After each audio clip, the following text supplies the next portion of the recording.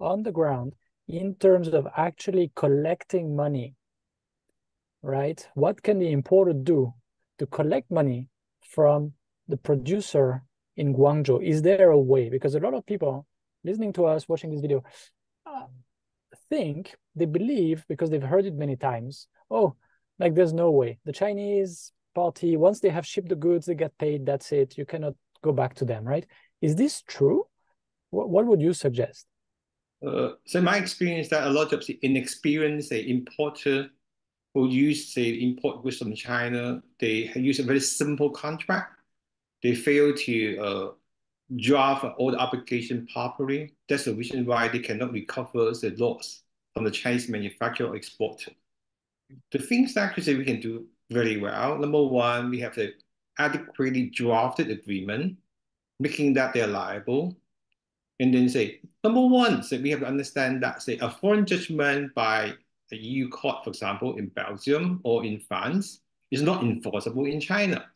A Chinese court will not enforce a foreign judgment unless there is some connection that are tied to. But obviously, it's not really possible at the moment. The one thing, all right, we can break through this kind of barrier is we can have arbitration, international arbitration.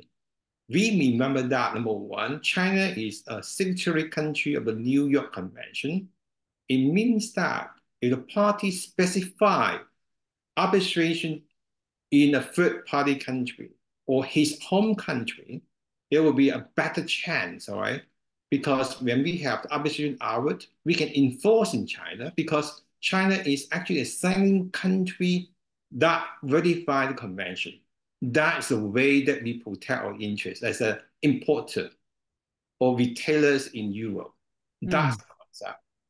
Okay. We So, can specify number one, you can use your home country law as a governing law, or you can use another country, but you have to specify that, say, you use an international arbitration center in somewhere else, maybe Hong Kong, maybe in Singapore, Belgium, Sweden, Paris, London, all right, any place.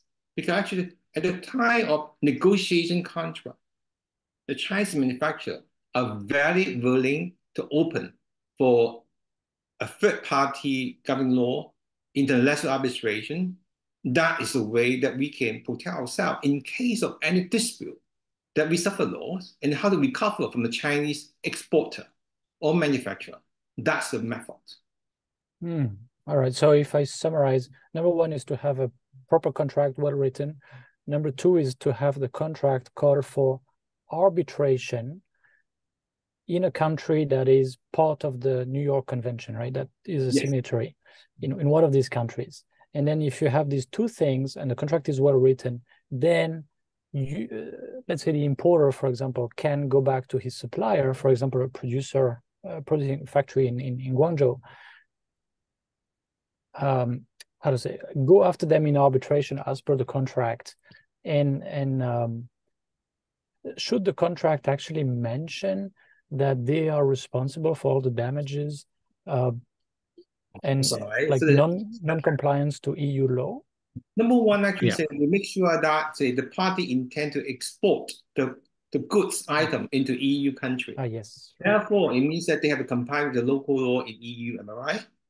It's very important that you comply with the final sales, the destination of final sales, where the end consumer use is important. They Yes. must have to comply with that kind of law. Otherwise, why you sell something that's an infringement of law or unsafe products? It's meaningless. All right. So they say, yeah, we need a couple of well-drafted clauses in the contract. We need, say, a governing law, which is a Chinese party will be likely to accept it and go to a third party arbitration place, which is a China, a signing country of the New York Convention, all right, for the enforcement of arbitration hours. I think that will be a fantastic way to protect this. If you are an EU importer or seller, Right. retailer. Or even if you are an American company, develop your product. Actually, you're selling it in the EU, Canada, US, Canada, and then you start to sell it also in the EU. Then you can also have your contract specify that. And then if you're liable in the EU, then you can Yes, go back. Yeah, yeah. right. Yeah, Yeah, because actually there are a lot Yeah, of buyers like New York, say a lot of US buyers, they specify New York State law, New York City to exclude jurisdiction, but in the end, it's an empty judgment. You cannot enforce it in China. if they call for Same thing happens, litigation, right? you mean? Yeah. If they call for If you go litigation, to yes. litigation, all right, the same thing happened in the EU. If you do say an EU country law like Hungary, and having say a litigation in Hungary, all right, and then all right, you got the judgment, you cannot enforce it. That's a problem. Yeah, a big problem. Mhm. Okay. Just to sort of like wrap that one up, actually, I'm looking at Article 2, Section C, Objective 3 of the Act, and what Professor Choi is saying here is actually covered here.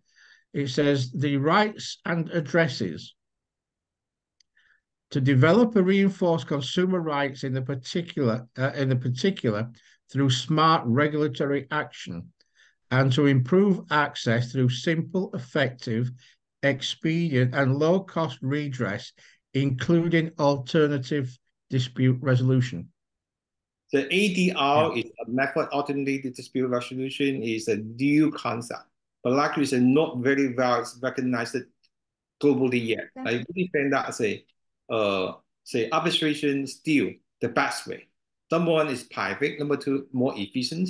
Number three, you have say a convention, all right, to make the Chinese parties to be enforceable so that you have very certain. We need certainty as a lawyer.